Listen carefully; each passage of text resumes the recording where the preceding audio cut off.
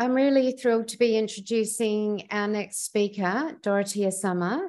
Dorothea is Deputy Director General of the Bavarian State Library in Munich and has travelled a long way to be with us this week. She has a distinguished career in German libraries, but also within our library buildings and equipment group. So to expand our global view of library buildings, Dorothea is going to give us an overview of recent developments in Germany. So please join me in giving a warm welcome to Dorothea.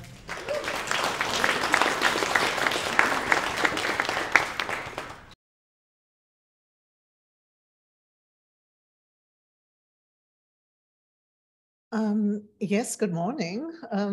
First of all, I would like to thank the hosts of this really interesting and impressive program here in Sydney, and also all the libraries we could visit.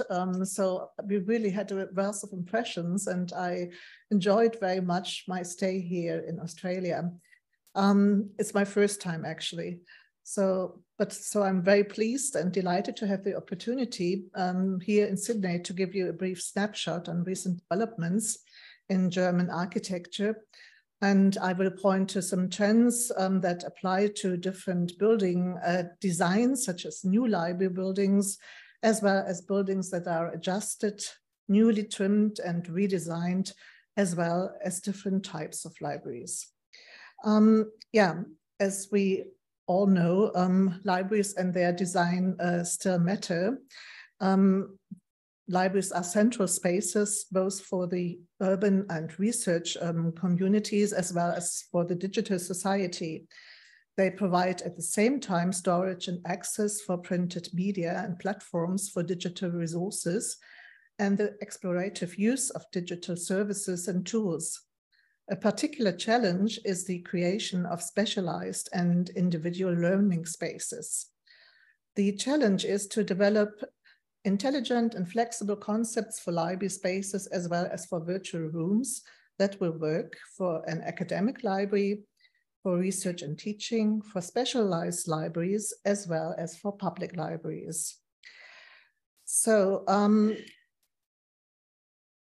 here you see the institution I come from in Munich, in Bavaria. We return to this at the very end of my presentation.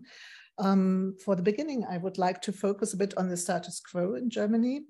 There's a short framework within which library architecture is developed at present. Without a doubt, the COVID pandemic, and for a good year now, the Ukraine war with the threat of energy shortages in Europe, have led to inflation, as well as high energy and building prices and severe supply difficulties. Building materials are actually traded now at daily prices, and it has become very difficult to make calculations. So there is only, apart from that, also we have a demographic change to be observed, and also a shortage of skilled workers. So that may be different in Australia, but that's the case in Germany now. What concerns us all, I think, is the climate crisis that requires urgent action and also influences the way library buildings are planned and built today. The state of Bavaria, where I work, is therefore trying to respond to these difficult conditions with greater flexibility. On the one hand, attention is being paid to sustainability and the achievement of climate goals. And this goes hand in hand with the consideration on how to become as self-sufficient as possible in energy supply. As is well known, the UN 2030 sustainability goals and the German, the Green Deals of the EU 2021 envisage halving the CO2 emissions by 2030 and becoming climate neutral by 2045. And Bavaria has this goal to become climate neutral in 2040. In Germany, the construction industry contributed about 6% to the overall economic development in 2021, and head of the key sectors of mechanical engineering and chemicals. A major cost driver in construction is also standardization. And there are over 3,700 DIN standards for building in Germany, some of which even act as a barrier to buildings and restrict the freedom of planning for innovative processes and concepts. So the Bavarian Chamber of Architects therefore introduced a resolution at the federal level last year to enable the introduction of a new building type, which is called E. E stands for easy, for simple construction for all building classes. In accordance with Mies van der Rohe, his motto was less is more, the rules and the standards are to be reduced at an indispensable minimum. This means, however, that the protective goal of the building regulations, which exist separately in each federal state, are non-negotiable. Stability, fire protection, healthy living conditions, and environmental protection. So the Federal Chamber of Architects has unanimously endorsed this Bavarian initiative, and the Federal Chamber of Engineers has voted similarly. So let's come to the libraries.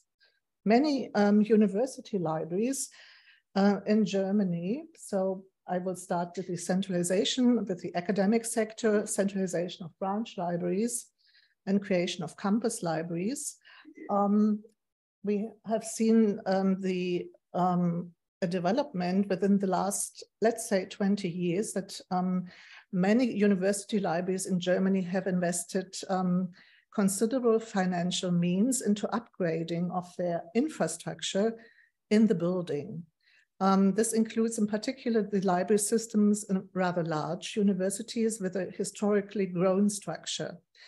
So the respective buildings were originally spread throughout the cities rather than being concentrated in a campus situation.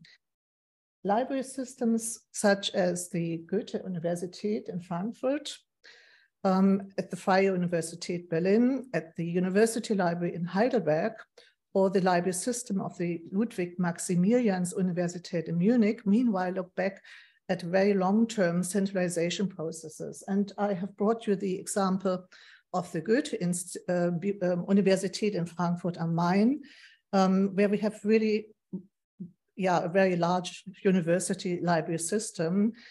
Here, there were about 150 libraries merged and transferred into a new library building alongside with the campus creations, according to the subjects. On the Western campus, the new building of the Library for Linguistics and Cultural Studies, which you see here in the complex, marks actually the completion of a campus development that began with the conversion of the famous Pelzig building, formerly IG Farben, into a branch library for the humanities in 2001. Here you have the Pelzig building.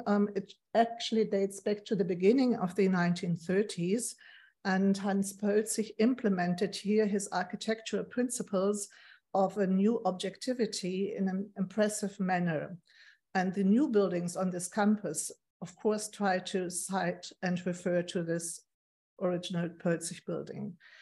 So since 2001, 5 further branch libraries have been built on Campus West End, and the new library for linguistics and cultural studies is located in a building complex that houses also the respective institutes, a lecture hall, a computer center, cafeteria, among other things, and it was financed from the Horeca funding program of the state of Hesse, under which more than 4.5 billion euros will flow into the financing of new university buildings and conversions until 2026. And altogether, this building cost about 123 million euros. So the library was opened in 2022 after 4 years of construction, and it has a surface of about 20,000 square meters. It was planned and executed by an architectural office based in Hamburg, And for the new building, you can see that you have the facades similar to the Perkins building, but you also have a green roof. And that is really important for the climate regulation in big cities. So that's a main feature of this new Frankfurt building. And actually this building exceeds the standards, the legal standards for the sustainability. So I come now to have an interior view and some figures. And I will now point to another example. We come now to the city of Hessen. Essen is situated in the state of North Rhine-Westphalia. And here we have the Folkwang University, which was the building was created by the architect Max Dudler. Max Dudler made his name with various library buildings in Germany and in the German-speaking countries. Maybe you've heard of the Grimm Zentrum in Berlin, and he is also currently building the Library of the Bundesrat. He has built in 2012 the Folkwang University Library, and Folkwang has a name actually is synonymous for teaching, studying, and producing art for more than about 90 years. And it is actually a central training center and the only one in the state of North Rhine-Westphalia for music, theater, dance, design, and academic studies. And it has been bringing various disciplines and art forms together under one roof since 1927. And this is all based on the Folkwang idea of an interdisciplinary cooperation between the arts. And so a famous graduate of Folkwang University is the dancer and choreographer Pina Bausch, so quite famous in Germany.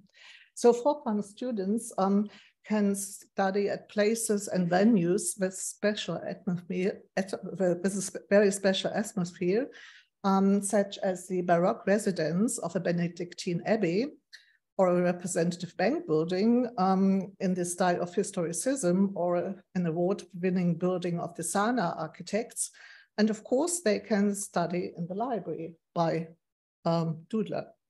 So the library building is here part of the Baroque abbey complex and quotes in its lower parts of the facade the rubble stones of an ancient building as a relic. And you've seen at the beginning the opaque and translucent glass facade. And this is reminiscent of natural stone, which is found in the surroundings. And in fact, the shell consists of digitally printed glass. It shows the different motifs of this stone design. So in the structural design, attention was also paid to the energy values in the division of the glass facade. The south facade has double insulating glass with solar protection, while other sides have double glazing with thermal protection. So here you have again view on the glass. And it is Max Dudler, but he constructs very geometric buildings. That's a special feature of him.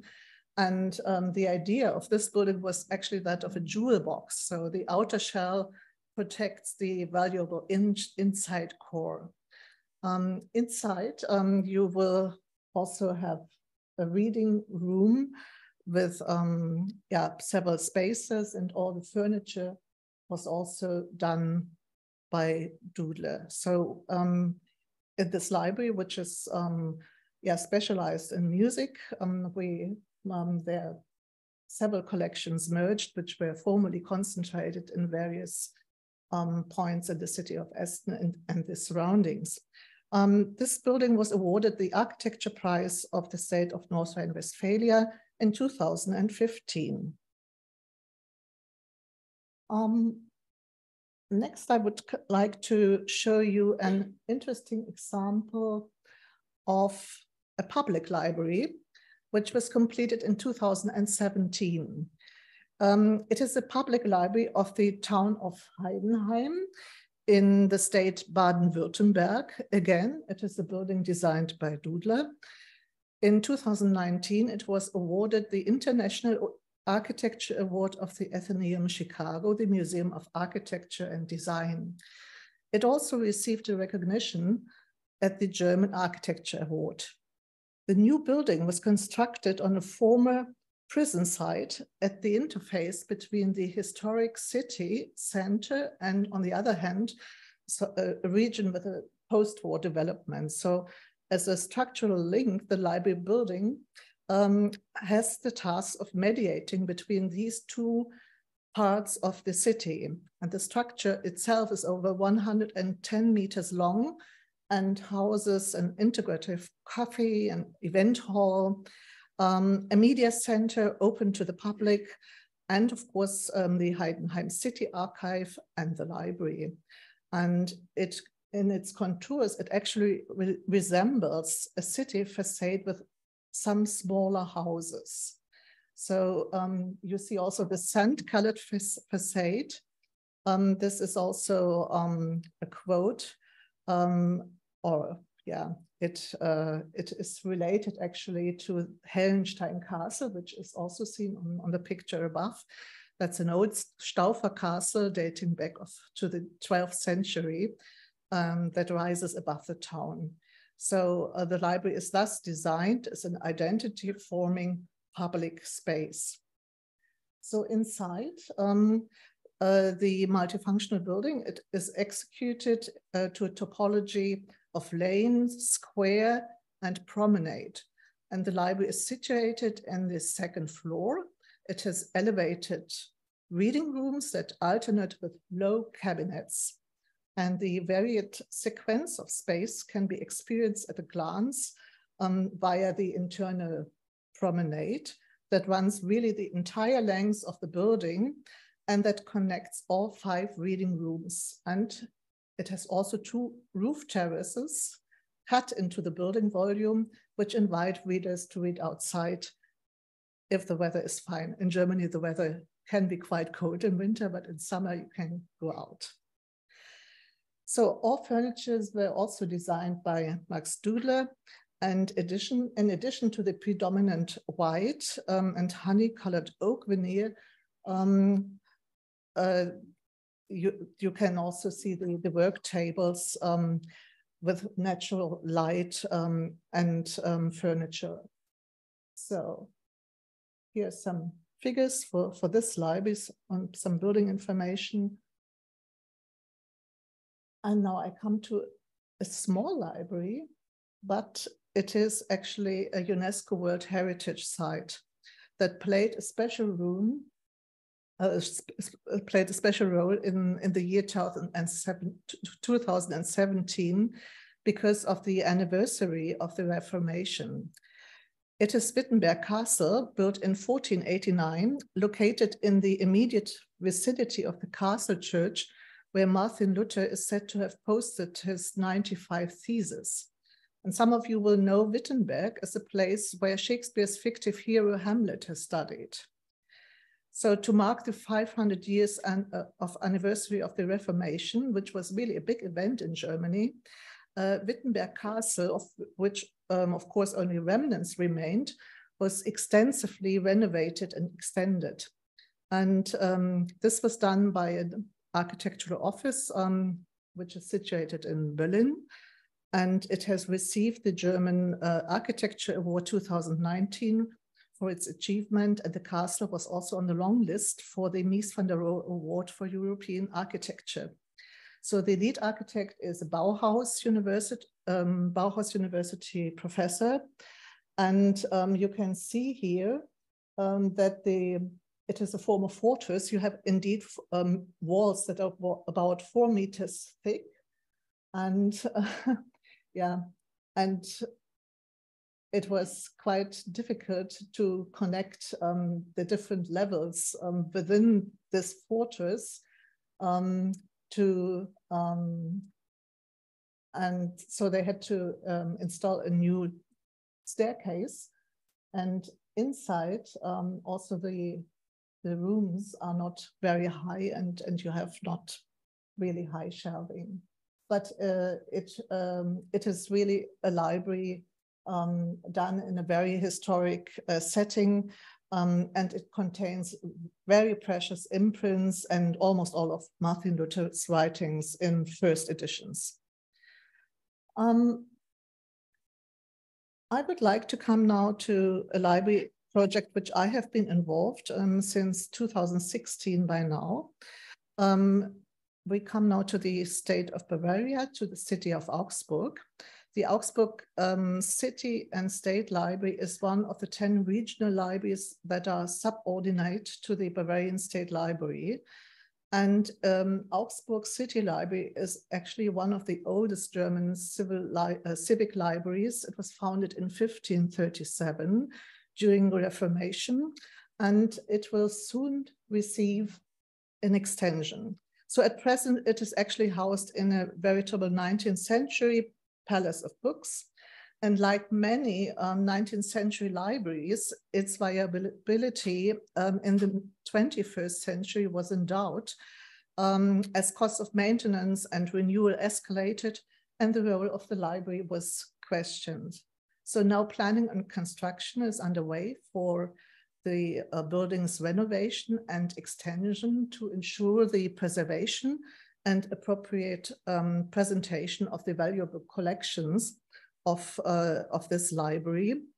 And I must say the task of renewal has really many aspects. On the one hand side, it is to ensure that the building meets current standards for public buildings regarding accessibility, fire protection, and energy output. And on the other hand, the listed building must also meet the requirements of monument protection, which may, for example, include the restoration of the historical ceilings and paintings of the similia rooms. So furthermore, this library, of course, needs additional storage space, and all this had to be taken into consideration. And yeah, in 2016, the state of Bavaria tendered an architectural competition for the renovation and extension. And yeah, it was, you can see the model of it. And it is, of course, going to be a new doodler building. So,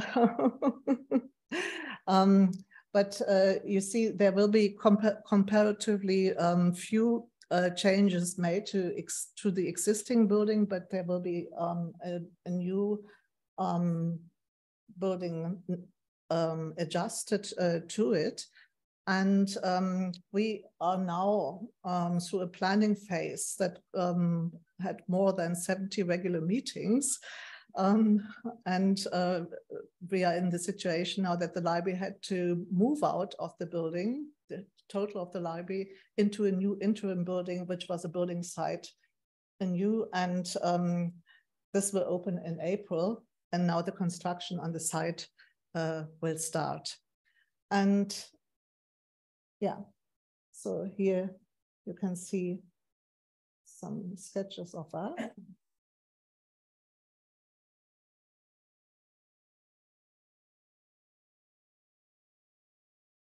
This is the new entrance on the building at the back. And in connection with the ongoing construction work, I would like to report on a development that shows how the idea of sustainability in the form of building material and recycling this plays a special role in this project. So we do have, this is also the planned interior, we do have a a building adjacent to the old building, which belongs back to the 1950s. And according to the new plans, this building had to be pulled down. So that's the building of the 1950s. Just, yeah, not very imaginative and creative.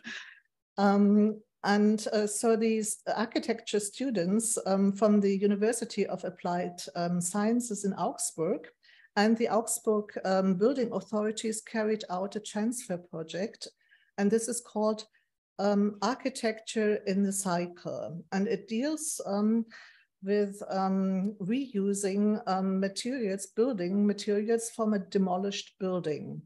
So the students in this master's program registered and digitized building components in the winter semester of 2021. You can also read this. So this is what they did here as well. It was quite a lot of work.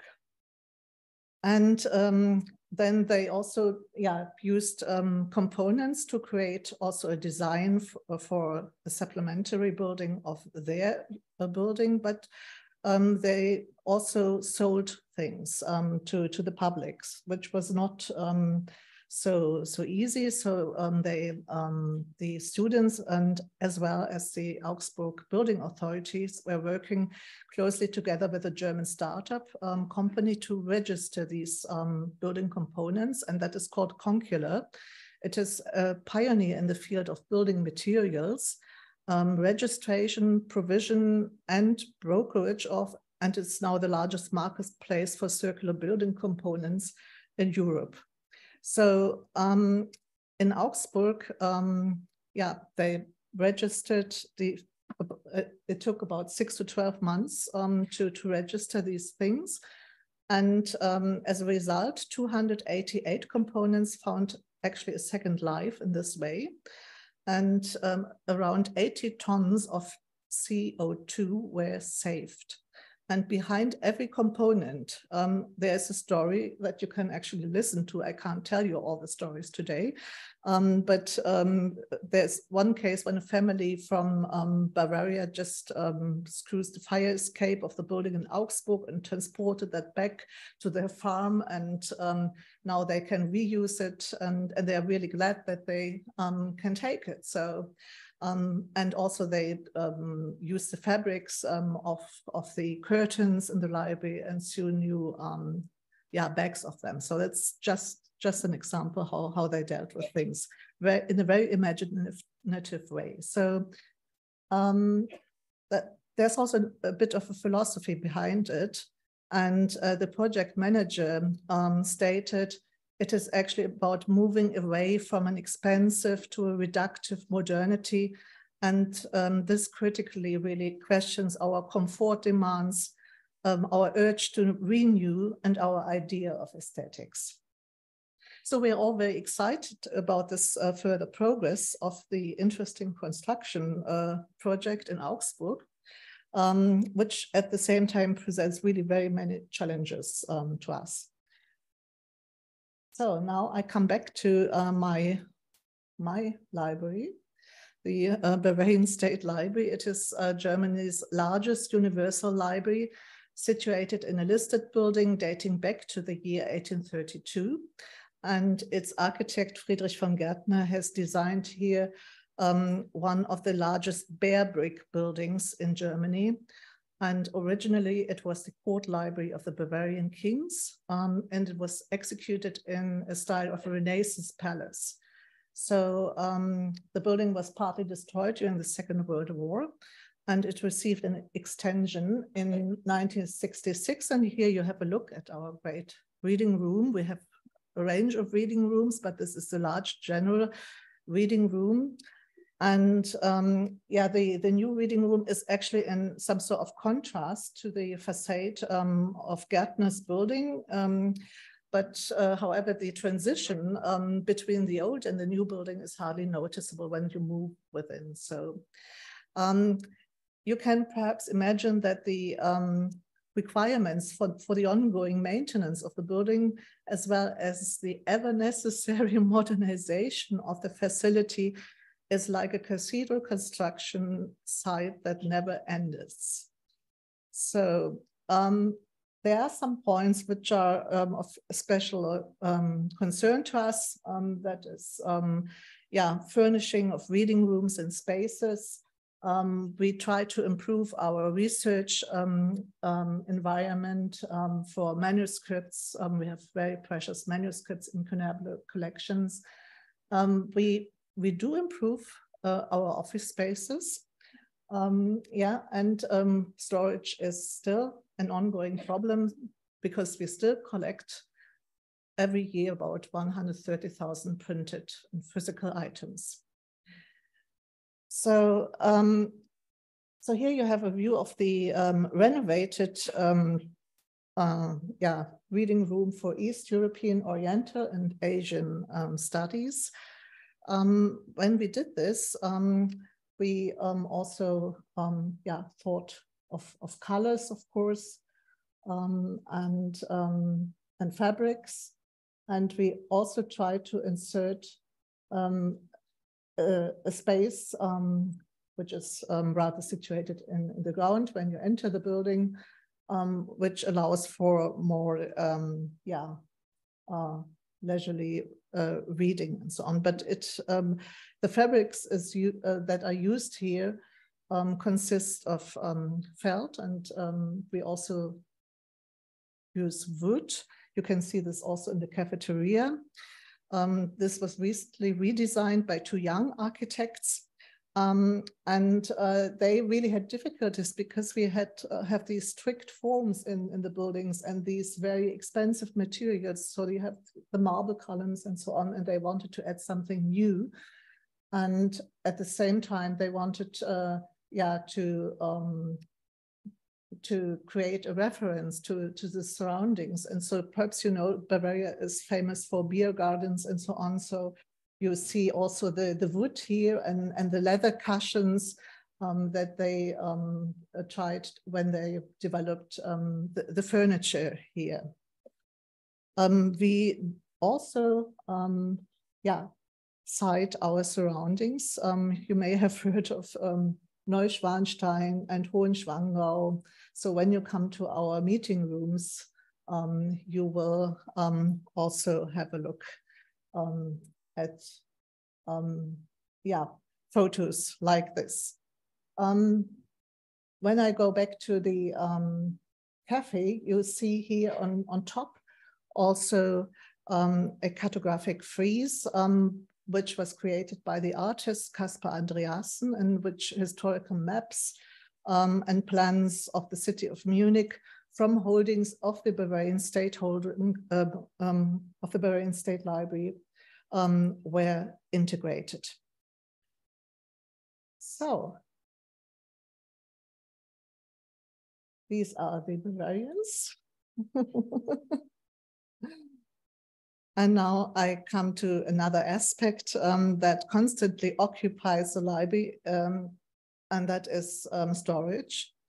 We are the Central Archive Library and Deposit Library of the Free State of Bavaria.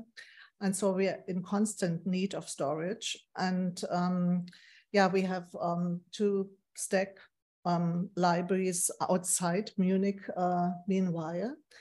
And we have actually rented the last stack building. And this took place in 2015. And when we did this, the energy costs were not yet as high as they are now. But we do have an investor now, and he will install, I mean, he is about to install a photovoltaic system on this site. And this is going to be finished already in July, so that we will really have an answer to this constantly rising electricity prices on that site. So that's important to us at the moment, and we also hope that this new stack facility will achieve the status of a green building. Well,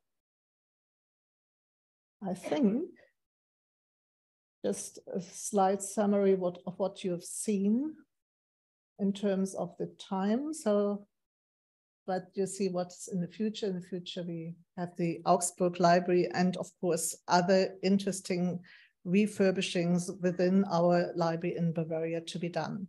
So I hope you got some impressions about what is going on in Germany.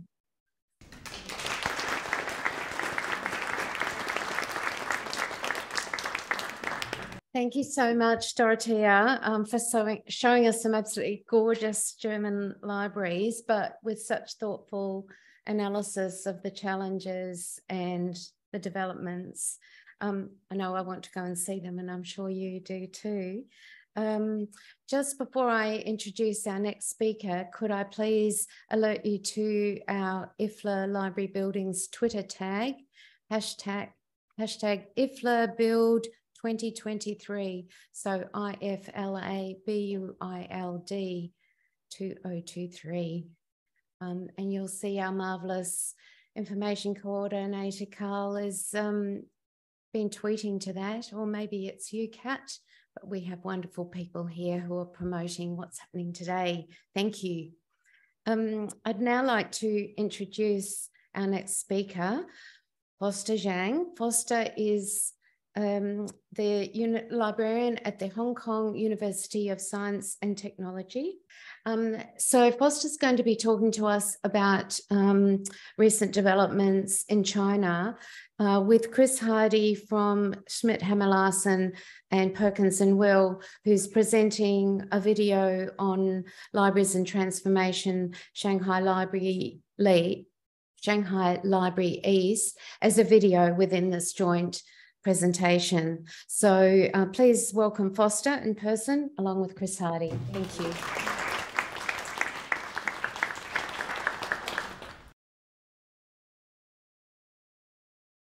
Good morning. Can you hear me? Okay. This is my first time in Sydney as well. So glad to be here and have the opportunity to exchange information with you guys. Chris Hardie is present with me for this presentation. So my topic will be library building developments in China. So, library is such a big country, and now I guess everybody's asking what's going on in China. It's just many different things happening. So I can only talk about libraries, okay? But it's connected. So a little bit about my organization. I joined this university. It's brand new. Okay. It's how to say it? It's brand new campus. Is opened the door in last September. So it's like less than 1 year old. I guess the Chinese government spending like 100 billion RMB for the campus. And they finished this whole thing from the ground to finish in within 2 years. So 60 buildings, including the library. So everything is rushed. Okay, so with this new university, we have done a little bit different things that you can see from the left top side of the circle is the old traditional Hong Kong University Science Technology in Hong Kong. And the left half circle is our new campus called Guangzhou campus. And so we said these two campuses is complementary to each other's. Why do we say that? Because you see from the left side, these traditional universities, we have department, we have schools. It's all very clear divided in subject area for teaching and research. And there's a little bit of green things we called IPO with the interdisciplinary program office. What we try to do is when Hong Kong UST established in 20 years ago or 30 years ago, we try to encourage students going into the interdisciplinary studies. Okay, so we set up this office, try to help students to study, to take courses in other departments, but it doesn't work very well. Because professors already in their own department, it's only their own agenda, degree requirements. So it just doesn't work very well. So for the new campus, we decided to totally forget about the schools department.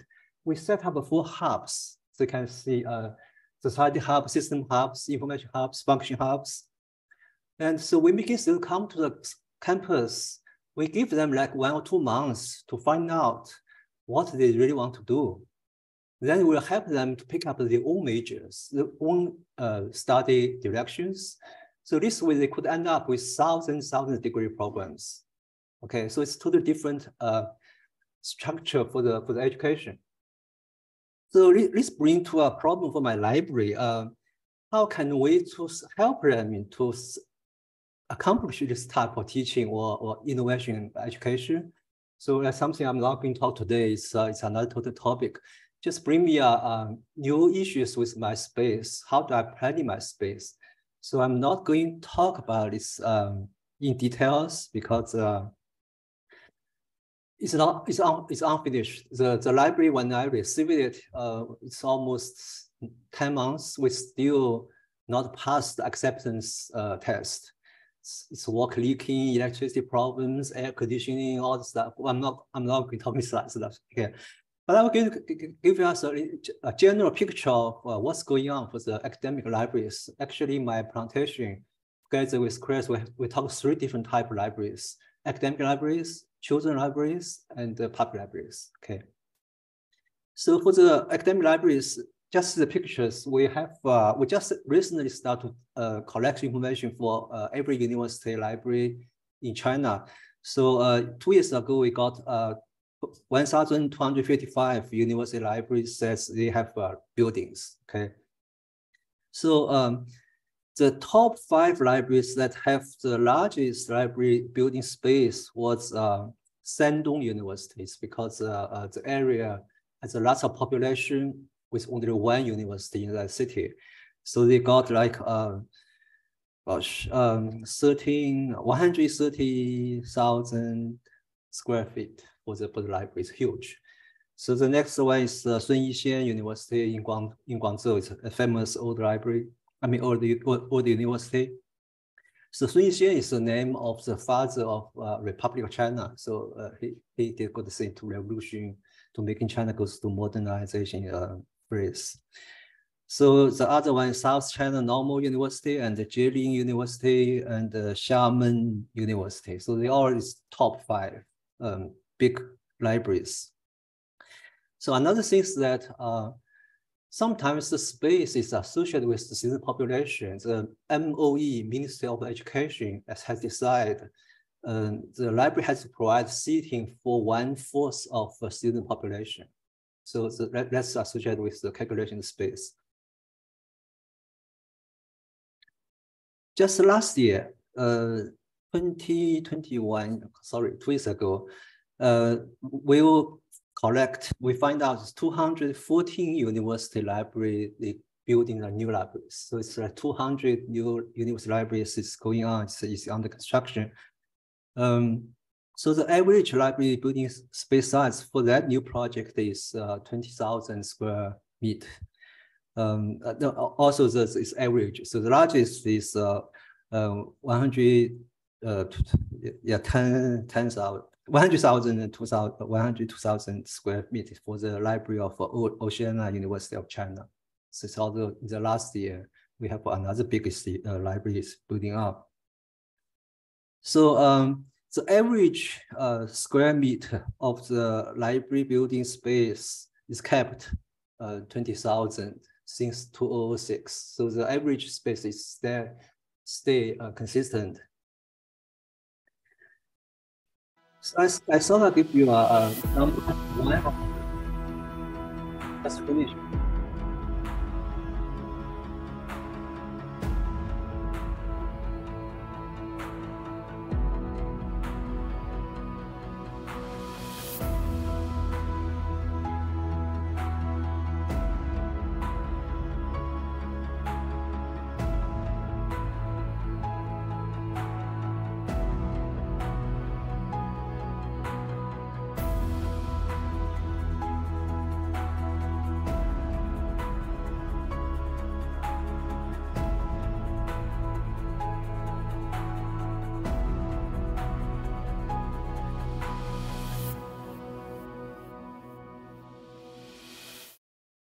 Okay, so the reason I picked this university, I think is the one mostly close to the standards we want to have for academic libraries.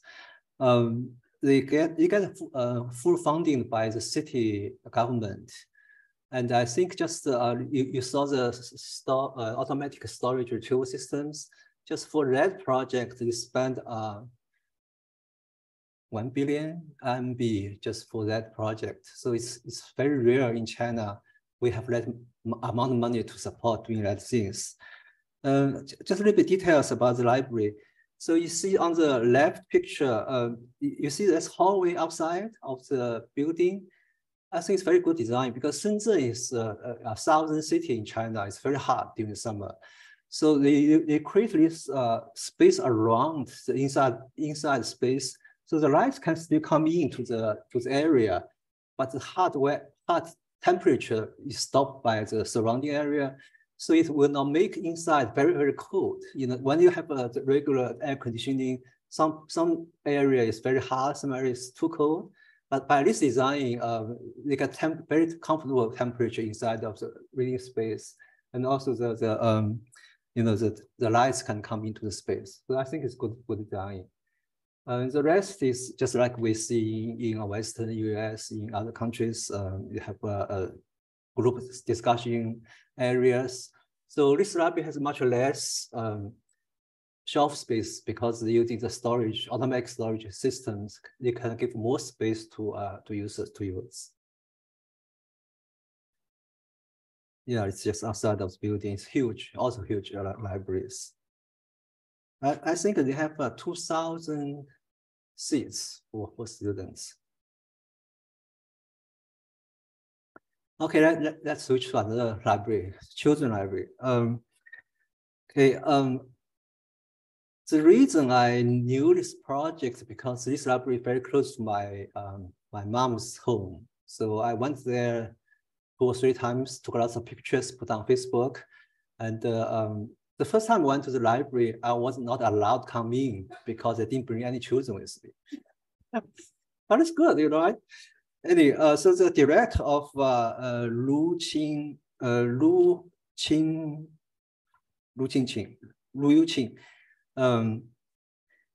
she is very nice writing notes for me. So I have to read her notes. He really do lots of research, put lots of thinking into this project.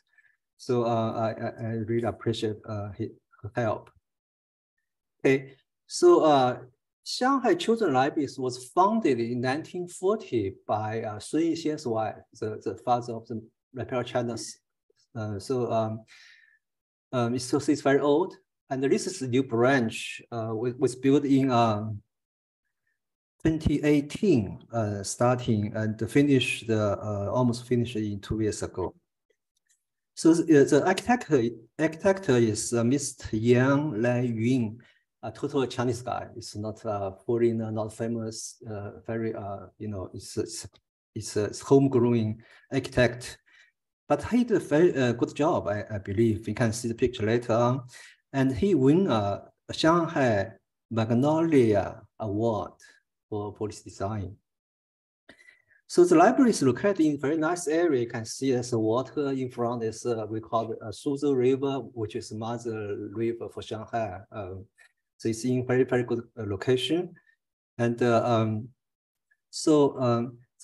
main building covers over area of 6,000 something square meters, with totally floor space of 14,000 square meters. So it's lots of space. So it's unusual to have a children's library itself. It's because historical reason in 1940 the Madame Sun set up the library. So we continue this. In China, like the rest of the world, the public libraries, children's library section is part of public library, not separate, but this one is a totally independent children's library. So let me see. So the library, they format the space, the sign functions according to the literature development. So I think it's very good for the goes to first floor, you have youngest, and goes to fourth floor, you have a teenager space. So the high level of floor is high age of the children. So I think that's also a considerable design. So there's 3 reading rooms for different age of group, implies growth from infancy to adulthood and from the earth to the sky in just the description. For example, early learning zone on the 2nd floor aims to provide early childhood education service for babies, toddlers, preschools, and their parents and caregivers. So they have 2 special space on this floor, namely childhood archives and this next one, STEAMs, science, technology, engineering. This on the you can see the English a little bit was there. So the building is set up with the contents, with the layout, with furnitures, reflected reflection. They also have a very good international children book collection. That's really surprised me. I saw lots of American published child books, European other countries, even Africa. So I think even for the early age reading for kids to understand the world is this whole piece together, not just Chinese, not just foreigners. It's all the same global thing. So you see the design is another thing I had to mention. In China, the government always thinking library is just part of the office building or classroom building. They never thinking about special needs. So when we're asking for design for internally or functions, no, we don't give you money. You just buy your furniture, you buy your own stuff. But this one is exceptional. You can see the everything is integrated together. So the library has this motto that children library holds all for children for all children's. And with this new addition to the children's library, and it will meet the goal of cultivating children's interests in learning, exploring, and imaginations. So I really think it's a very good example to introduce to our audience. So next one will be, so I really like this one because even when children go into the libraries outside of the, the installation, making them start to have fun to, play with all this children book format. So I took the picture with the kids without permission of their parents. I didn't find their parents. I could not find their parents. Anyway, so I think I'll switch to next topics. So it's a recorded video for 17 minutes.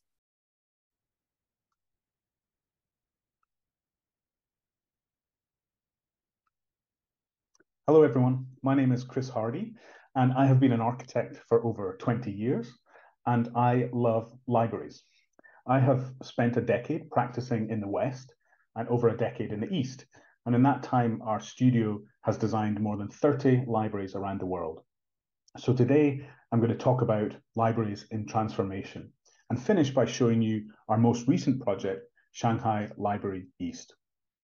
And as a practice, we are drawn to cultural projects and in particular libraries.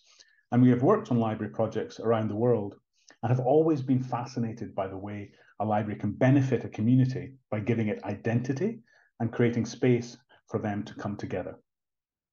So why do we think this? For us, libraries are transcendent. They are going beyond what society associates them to be. Libraries have become social hubs, of course, and interestingly, they are becoming the hub that is transforming the most.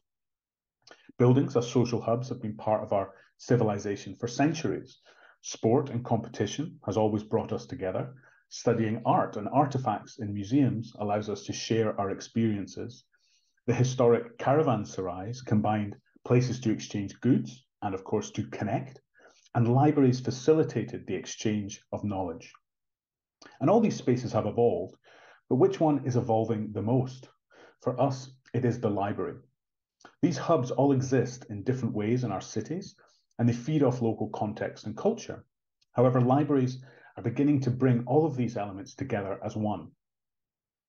We refer to the current state as Library 4.0, and we are already thinking about Library 5.0. Library 1.0 was a curated collection of resources or writings.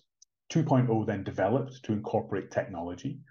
Library 3.0, we begin to realize this social aspect and the importance of people.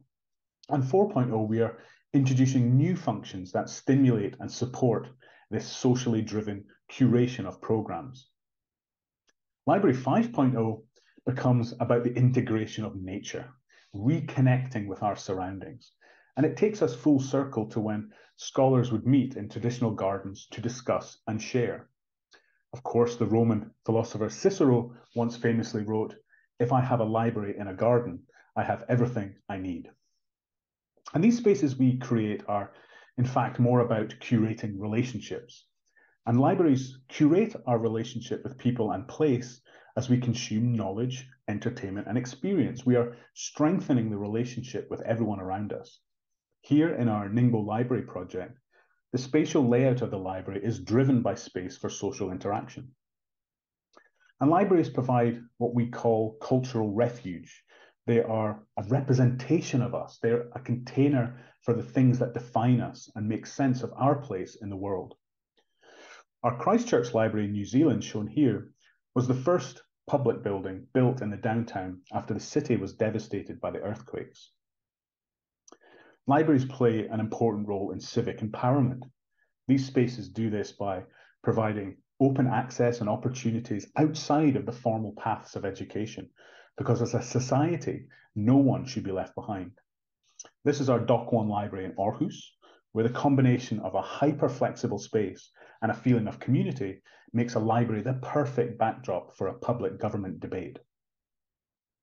And libraries ultimately have the potential to elevate individuals as well as societies, and at best they do that by appealing to all facets of our lives.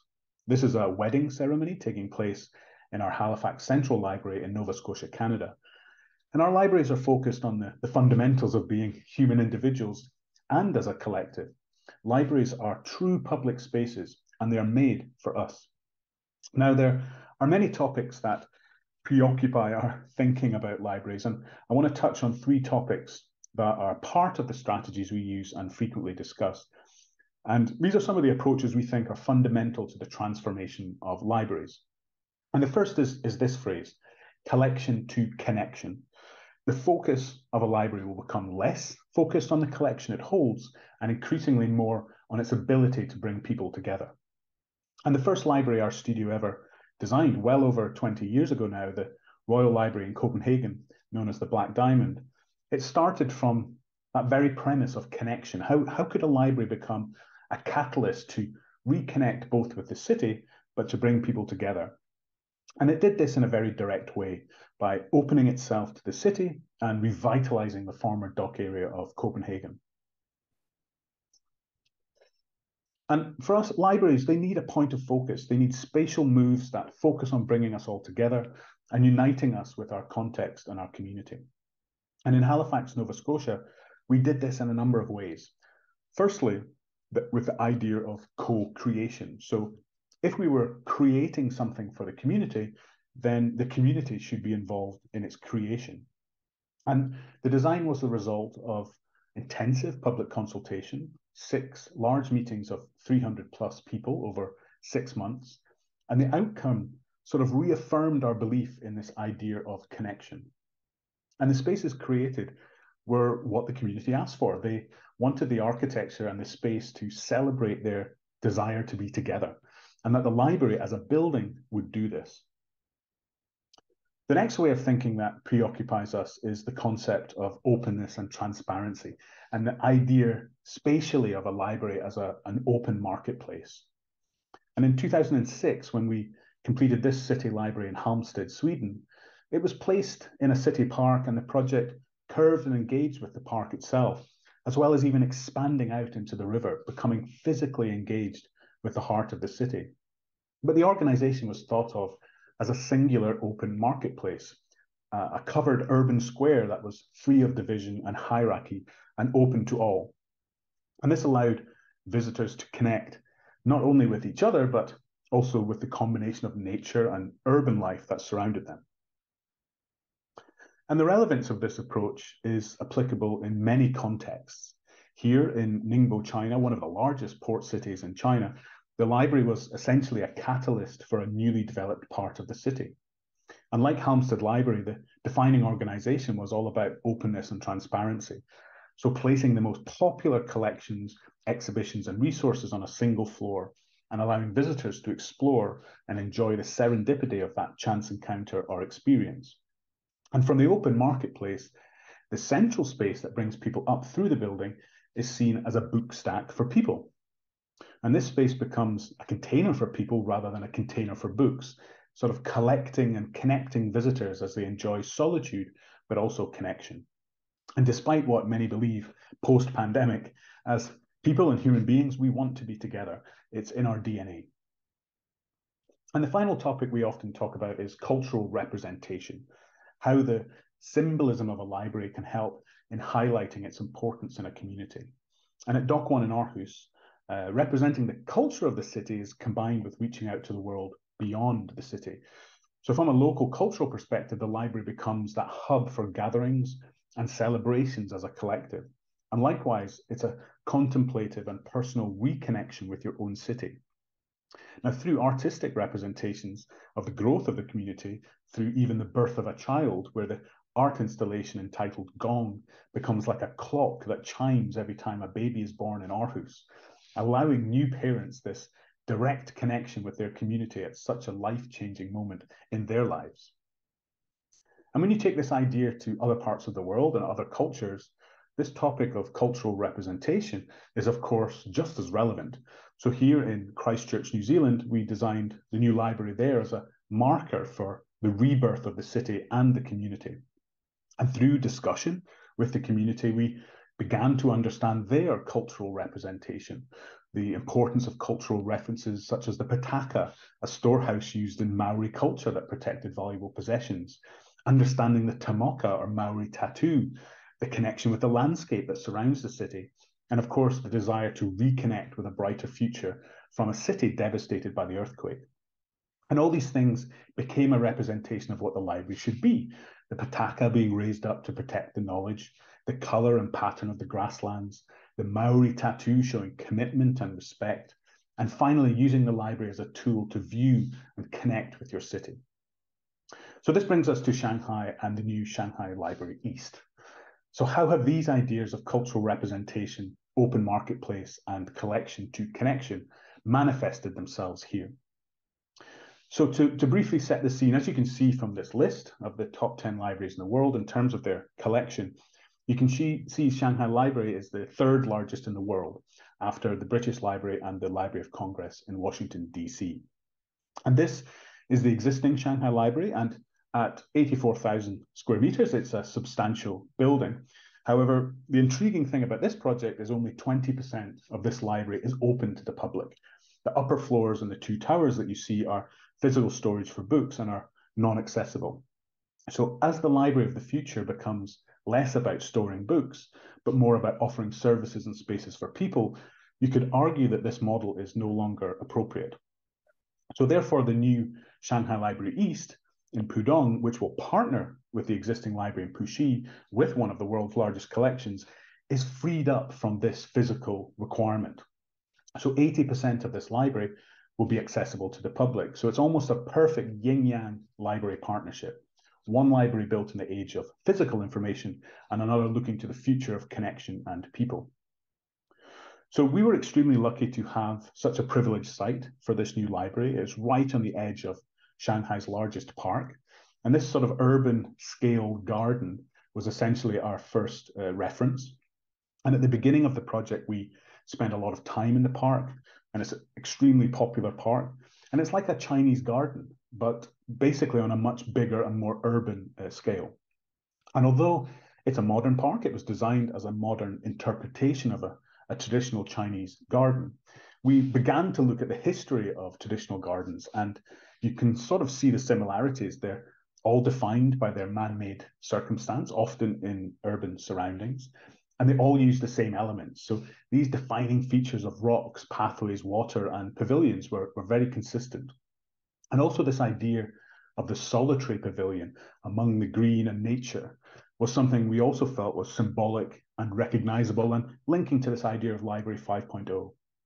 However, the one that had the most meaning for what a library was historically and where we thought it was going in the future were scholars' walks. And scholars' walks were considered a point of focus in the garden, and they were places where scholars would gather to discuss the issues of the day and to share ideas. So this was our starting point for the meaning of a library, a point of focus, a place that drew people together to share ideas. And the library would float above the trees and represent a rock in an urban scale Chinese garden. So this is one of our early architectural models showing the idea of a floating rock. And as the design became more refined, the horizontal lines representing the strata of a rock became the ultimate expression. And here, the library complete, as you see it today, a new contemporary scholars' rock floating in Shanghai's largest urban garden. And then at night, the perception of a rock as being solid is reversed. The interior becomes illuminated, exposing this city living room to the people of the city. And then for the interior of the library, we revisited the idea of the scholars' rock and how scholars would get inspiration from their strange forms and openings, which would seem to sort of shift as you walked around from different angles. And this became the idea of the atrium, a warm enclosed vessel that would be a place to focus inward and frame the variety of library spaces. So this is how the stepped atria space was born. This was halfway through construction. And then here the space complete. And you can sort of see this trio of spaces overlapping and the series of openings exposing the movements and spaces across the library. And the main arrival moment is marked by one of 10 artworks that visitors will experience as they move around the library. This piece on the floor is by Shanghainese artist Shen Fan, entitled Passing of the Seasons. And this artwork continues from Shen Fan's original work, Punctuation Landscape, where punctuation marks and word spacing reflects the emotion in language structures. So punctuation marks made text, and especially Chinese text, easier to read and understand to the general public, and it plays an important role in the dissemination of knowledge. And the texts selected for the piece have significant meaning and relevance to Shanghai and to the library. And as you move up through the space, the openings begin to frame the activities in different levels. The intention of this is to encourage exploration and discovery. And the space is wrapped in bamboo that allows us to deal with the acoustics and ventilation, that allowing the space to remain clean and calm and have a sort of natural material texture. And then in this diagram, you can see beyond this central space, there are 4 reading rooms on every side of the library, facing in every direction, 2 facing the city and 2 facing the park. And these spaces become about connecting you to your context and your city, giving users the chance to read, relax, and meet with the backdrop of the trees and nature. And in this space, art continues to make an important link to place, with Chinese and international artist Xu Bing's artwork, an installation called Living Word.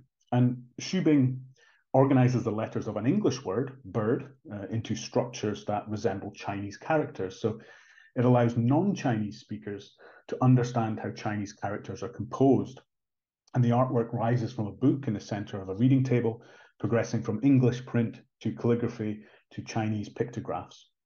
And the characters fly up from the book and around the columns towards the atrium window and the park beyond. So an analogy of the elevation of a reader's mind after opening a book. And then another example of art here in the Children's Library, with its own artistic intervention by Australian artist Emily Floyd, entitled Butterfly Kites. And these were inspired by Shanghai's history and reputation for traditional graphic novels. And the butterfly kite is a recurring motif in these novels. So the material palette we use in the library is deliberately subtle and quiet, creating a calm backdrop for the activities, the programs, and the movement of people. But we also play with color, using bold, simple moments of color to emphasize programs and define the spaces. So the interior of these spaces, such as program and music rooms, are lined in bold fabrics, emphasizing a moment of focus and concentration on a topic or an event. So this is Shanghai Library East, a scholar's rock in an urban Chinese garden, a point of focus and a place to come together. So as a moment to end, this is my family, and we have lived in Shanghai for over a decade now. And in fact, my 2 children were born here in Shanghai. So this is their home too. So for the first time in my career, I've designed a library that also not only the public, but my family can also become a part of. So thank you, enjoy the rest of your conference, and thank you for listening.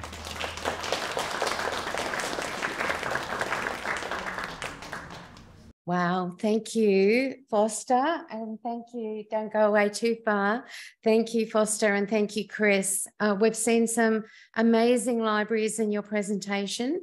I love Chris's concept of containers for people. We will pass on our thanks to Chris on behalf of you all after the event. But Foster, I would very much like to thank you on behalf of everyone here. Again, like Dorothea, for travelling so far and coming to Sydney for the first time to share your expansive knowledge of libraries in China and to give us such an amazing overview. I think it would be fair to say we're all blown away by the scope of the projects that you've showcased from China. So thank you very much. Before we break for lunch, we've got a few moments for a couple of questions. So if you would like to think about your questions while I invite Dorothea and Foster to come back up the front, please. Thank you. So I've got a question. I've got a question for you, Dorothea. I was interested to hear that there seems to be lots of issues with actually the materials and getting the materials in Germany at the moment. It sounds like it's a bit of a worldwide phenomenon. I know we're struggling with building projects here and materials. How much impact do you think that's having on library projects? Yes, I think that will have an impact on library projects, on any building projects.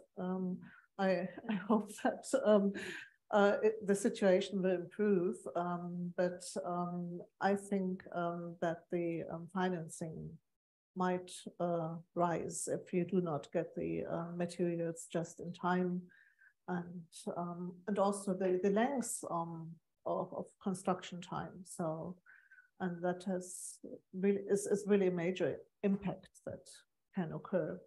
Yeah, it's fascinating because what we find in getting together in our IFLA groups is the commonality of problems around the world, and they just seem to be finding a lot of the same issues. And have we got any other questions from the floor, please? Yes. Hello. Just really interested from both of you that I noticed that all of your libraries still have a huge focus on print collections, and particularly from academic libraries, we're stripping out our print collections. Some libraries just recently got 4 floors of no collection and consolidated into a small ground floor. So is that because your collections are historically significant, or are your users still really using those print collections, or is it a storage space with the people around it? I mean, the collection of the Bavarian State Libraries, they date back to 1558, and so that's a grown collection, and we still buy and get lots of physical items from all around the world, not just from Germany. So we obtain books from all over the world. And at the same time, maybe I have not stressed that so much, but at the same time, the Bavarian State Library is also a very modern library. And we have lots of digitized resources and provide access to all sorts of electronic media. What really matters to us is content. And we are not really interested in the media. So if it was books, or if it is a petabyte, or if it is on the palimpsest, also we collect that, you see. And so storage, of course, matters. We are an archival library, so we have to expand the storages, but we also expand our electronic resources. We have actually the largest equipment for scanning devices and so on of all German cultural institutions. Yeah. Well, I'm working mostly with academic libraries. So we knew for engineering, technology, materials, it's already existing in electronic format, which is much easier to be distributed or accessed by audience. But also because higher education, we need to have a general education. We need to teach people a lot of much broad knowledge scope. So we still collect printing materials for history, for humanity, for lots of things. And sometimes the readers come to the library just broad things. They don't purposely try to find something to read. Just sit down, open a book, start to thinking about things. I think that's the most important feature of the library. It's not give you something you want, but to guide you or somehow let you to freely explore in the intellectual world. So yeah, it is difficult to buy printing materials these days, cost, transportation, storage, all the things, but we're still doing this, yes. Thank you. We're getting very close to our lunch break. Is there any last quick question?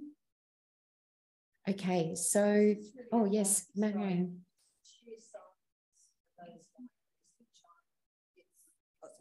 It's the sheer size of your libraries in China. I'm just in awe. I can't imagine what we have. Bunnings over here, which is no comparison in terms of floor space, but it's like 40 Bunnings in one place, a library. So it just sort of blows me away a little bit in terms of the sheer scale and what that actually does for the environment and the importance of all of those things that all of the speakers have spoken about.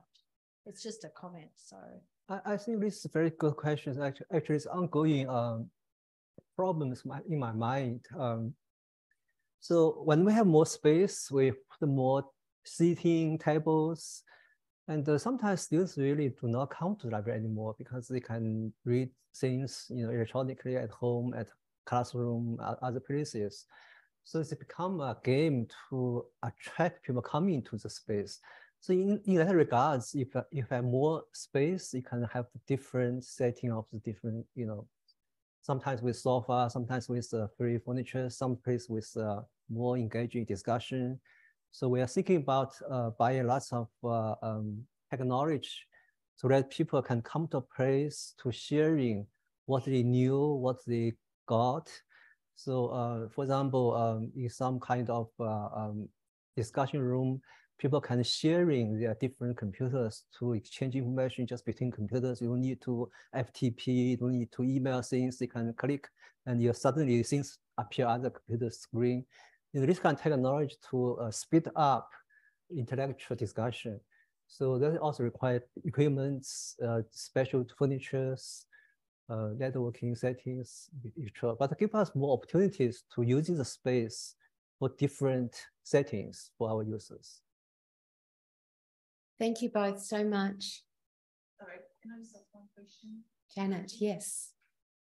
I can go get to No. So just a question around that, sort of related to that. Did you say that it's a requirement that all libraries have to provide 1/4 of the total for university libraries? So that is a sort of a legal. Yes. So let's guarantee the minimum space we will. And does that apply to every campus library that there might be within a university?